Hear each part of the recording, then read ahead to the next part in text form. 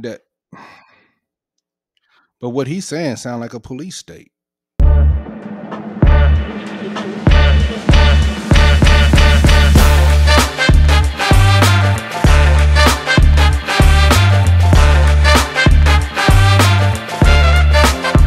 Downtown Chicago.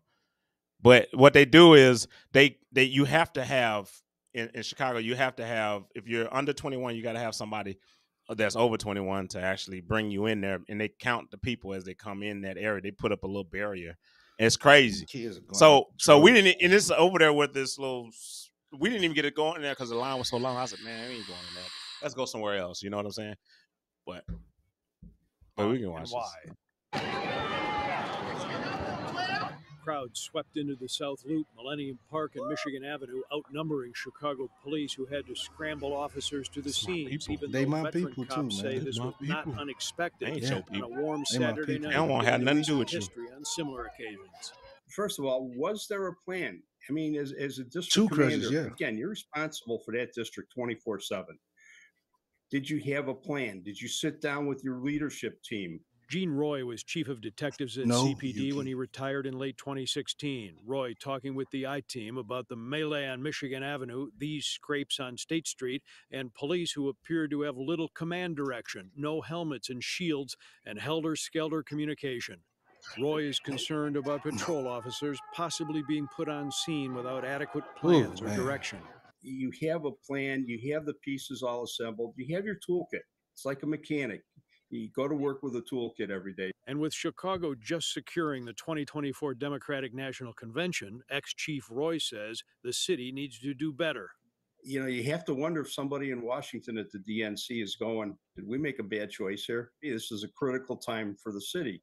We have an interim police But superintendent. who's going to come bomb rush the Democratic team know convention? Nobody. Going. So what's next? Roy tonight says the plans have been used before, starting with CTA stations. Put officers at the key L stops, and you prevent people from jumping the turnstile and going downtown. You prevent them from starting the evening off breaking a law. Have them turn around and go home if they don't have money. Make sure there's a plan in place.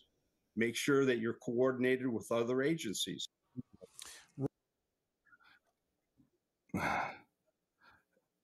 That, but what he's saying sound like a police state, turning people around if they don't have money. We're gonna go through their pockets. What's up with that? This America, still, it got to be a better way. But remember, I told you this area that they're running around, damaging cars and damaging, looting stores and all that downtown. There's a lot of nice stores down in downtown Chicago when I went last winter or whatever last year. But like I said, man, they acting a fool. Yes. And I seen a clip somewhere where this black lady, she was like, somebody, they need some home training, that type of stuff. Yeah. You know what I mean? And that's true. That's true. Because yes, they were mad because they couldn't go there by themselves. They had to have an adult and all of that to get them in because they had these little rules or whatever, because that keeps the crime down or whatever. And then it was so many of them. I mean, what can you do? So they looted all those different places. I don't know if we can run across any video or anything, but you should see the Walmarts and the Kmart. They man, oh my God, dude, they just ransacked that place. And then the new mayor, because Lightfoot is gone, she gone, and they ain't doing nothing but bring another. There's a dude in there now. It's garbage, straight garbage. Well, with that being said, would you have liked the scene? And I won't put that on you. Difficult question, but. I'll say the police should have had riot gear and all that stuff, but rubber bullets being that would create so much negative attention. I think it'll go global. If we got a bunch of these teenagers doing these stupid things, but then the police come out, they supposed to protect and serve people, property, all that safeguard, but then shooting rubber bullets, shooting bean bags at these teenagers. Yeah, so the what? reason why they didn't do that, and they didn't do that when we spoke about this about the spring break in Miami when they were damaging stuff down there. People going down there for the spring break. Yeah. It's dude, they do not want anything negative Yes. like that they are doing towards black people, because we have already been in a hardship over these 400 years, and this is nothing more than something extra on top of that. Well, So that's why they're not gonna do those type things, because the media will run with that. You shot beanbags at 16-year-olds, yeah. not knowing what they're actually doing. They're gonna leave those key pieces out, and they'll paint a narrative of you guys are going against the black youth. Well, they would do that. I would have had those massive What would you do? pepper spray cannons, the riot control. They would have said that. Oh well, so be it. You see what's going on, people. Yeah, they would still. You see what's going on, and then some people say, "Well, they can just rebuild these stores. The stores got insurance." No, we should not let this happen. And that's just frustration. Stores will move. See, this is how you become. Go ahead. I know where you're going to go. Area. Yes, this is how the area becomes one of those little poverty-stricken areas. When the businesses are moving out because you said, "Oh, they can they got insurance. They can go ahead." Well, they take their insurance and go somewhere where it's not violent. They will take those stores out of, and then you will have all these the low poverty-stricken areas, and that's what'll happen. They'll push the people out. They'll push these nice businesses out. But see, that's what I'm talking about. So I don't want to hear nothing about they got money and all this and that. These kids are not starving. Look at their feet. Yes. Look at the clothes that they're wearing. I saw it. Yeah, look at that. I bet you every one of them got some J's on, some Nikes, something. And, they're not poverty stricken. What are you talking about? And I'll say this: when they had repealed whatever law over on the West Coast about they can steal up to people can steal up. I said people can steal up to $1,000 without $999. And I don't know if it was CVS, but it was stores they was leaving. Yes, they was closing multiple stores because they couldn't keep things on the shelf. Wouldn't you do it? Yes. If you had your own drugstore, Mitch drugstore. Yeah. If you had that, and they were coming in, they can get up to $1,000 each person. You'll go bankrupt. Yeah. And this one here talking about Walmart. Yeah, man, I've heard these stories, man. This is in Portland? They closing them down, man. In those areas. How many jobs? And then I'm gonna tell you what that mayor said in Chicago. I think they were trying to close some Walmarts down there too. But the mayor said in Chicago is, they're just trying to, survive and this and that. What? Come on now. What? You gonna give them an excuse to steal? Is you crazy? You dumb. And that's why I don't think it's gonna change in Chicago, because this new guy there, I can't remember his name. It slips my mind, but man, they're gonna be in the same predicament. It's just a different face. So you gotta hold these people accountable. Yes. Quit getting all these handouts. Quit doing all this stuff, man. That's the only way to happen, because we've been giving handouts for years. Has it helped? I know you said it. Did it help? It helped me because of. Go ahead. Go and finish your statement, so I can start cooking. Yeah, did it help? No, look, I'm not saying I'm for it. Just thank you for bringing that up. So that's yeah, Brandon Johnson. That's his name. Yeah.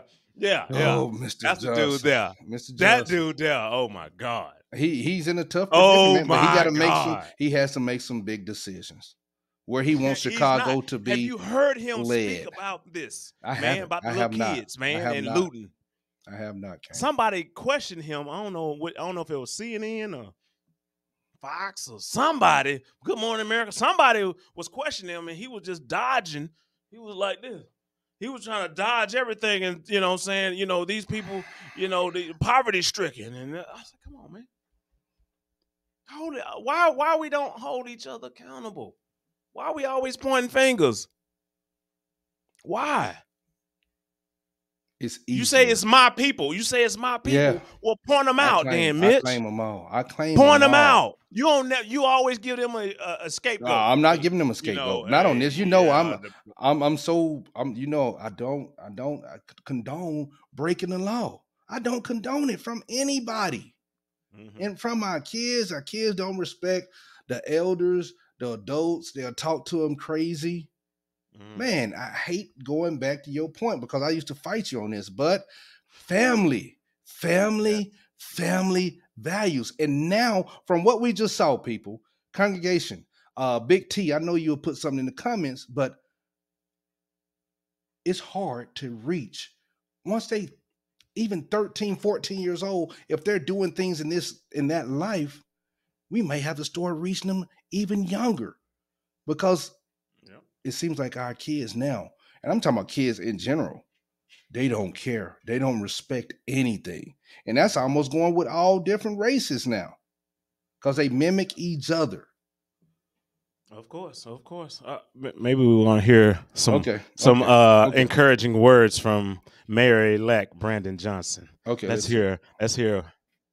Chicago that truly invests in all of its people. Now, you've heard me say this before, Chicago. Well, you're going to keep hearing it because Oh, no, I was telling Kane to stop. He in the back.